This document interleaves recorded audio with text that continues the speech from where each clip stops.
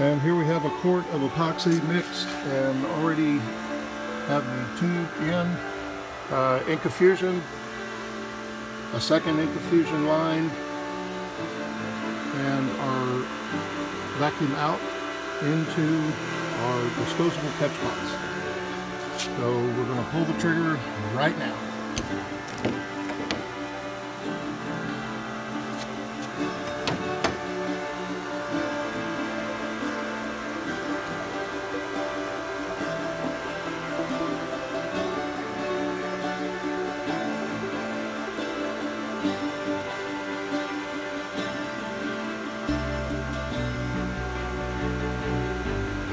And that's the end of the ink infusion.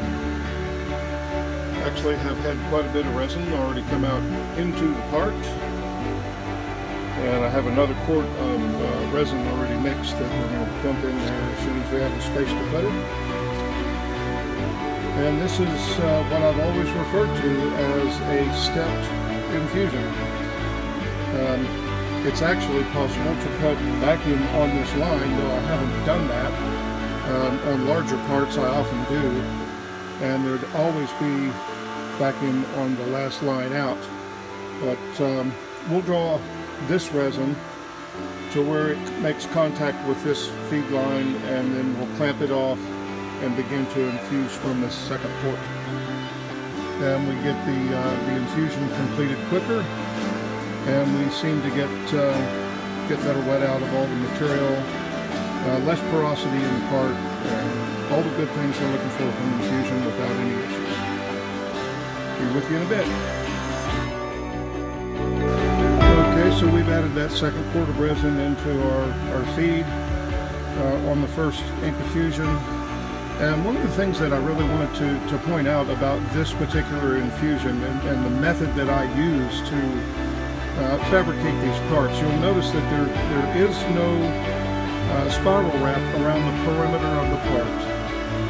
If you were doing a center out or a perimeter in to the center, obviously you'd have the means of having vacuum or resin all the way around the part. But when you're doing an edge across to an opposite edge, it really isn't necessary to do that. The flow media that I use is an actual three-dimensional mesh, and I like it a lot better because it's very soft and supple, and it really feeds the resin well. So we have no issues at all getting good vacuum all the way across the part or pulling resin all the way across the part.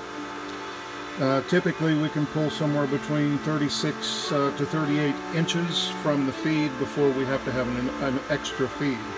So that's kind of the planning that I use.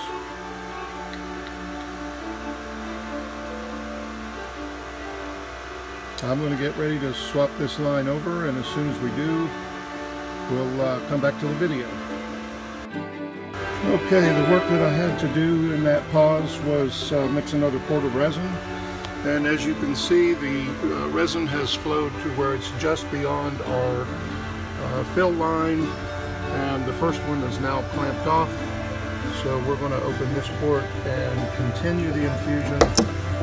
And you notice the air that was in the hose kind of goes everywhere, but it dissipates and has really no effect on the part. And we got a little tiny leak coming right here. And that seems to stop it.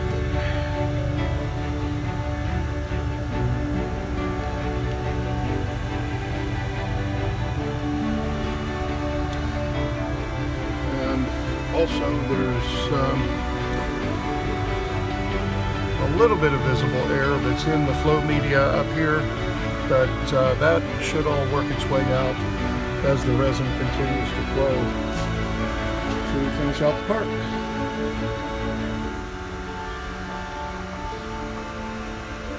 It's amazing to me how consistent the flow line is whenever you're doing a part that is quite irregular. There's a lot of geometry to this part. There's also, you can see the protrusions that create the louvers in the engine cover, those three bumps there. And even though you have all of those things for the resin to go in and around and dodge and have to deal with, you end up with a very consistent line in the infusion. So that top up there will obviously close out. You can see how it's trying to hit that corner, and then that whole thing, just like closing scissors, that whole thing will just completely close out. Packing them up. So I just added the last of that third quart of resin to our fill pot, and just kind of going to watch the closeout of this narrow section up here, working back towards our vacuum. And ultimately what I try to do when I plan the plumbing and how I'm going to go about infusing a particular part, I really prefer to do a scenario where I'm working into a diminishing dimension. In other words, start at the big end and go to the small end. But because of the way this mold is used for more than one part, it's really difficult without a bunch of hose running everywhere to have the air evacuated from the top of the part. So it's just as easy for me, and works just as well, to go across the part. We're still coming into, because of this pointed corner, a diminishing dimension. And all of that up through there is completely closed out, just the way I described that it would. And this is all going to continue right on until there's no air left in the part. And then at that point we clamp it off and go on to the next part. We have another one under vacuum. There's two of these on the helicopter, the left and the right. We're going to infuse them both.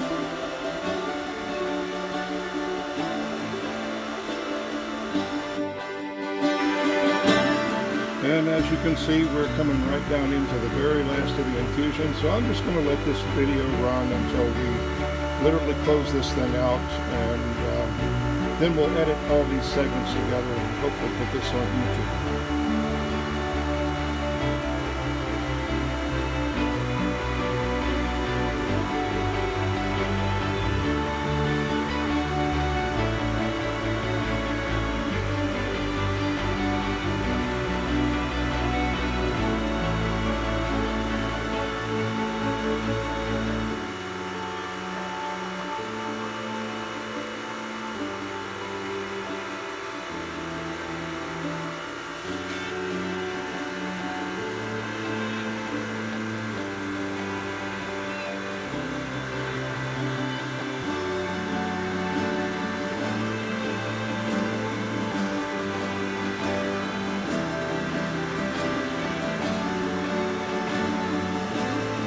Beautiful, consistent resin flow. All the air is evacuated out, and we have a fully infused part. And just for your information, this is a 2-core 5.7 ounce twill carbon, and the core material is Lantor Soric LRC, the aerospace grade low resin content core material from Altec. Love that stuff.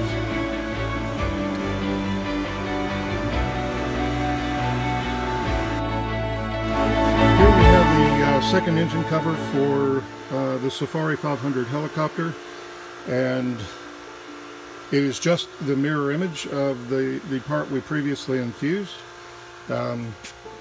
Resin's full. We're going to go ahead and pull the trigger on this one. Let that flow for you. One of the interesting things that you'll notice is it really doesn't care. The dynamic that goes on, physics works every time. You notice the resin runs backwards away from the vacuum pump. It's going to displace that air that's left between the fibers and do the job that you need it to do. Just works. If you enjoyed these videos, I hope you'll look at my website, carbonfiberwv.com. And if you ever have any questions about infusion, or you just want to talk composites, get in touch with me. Give me an email, or find my phone number on my website and give me a call. Always looking for new and interesting projects to do. This is Brian Alley, owner, Carbon Fiber Composites. Hope you enjoyed it.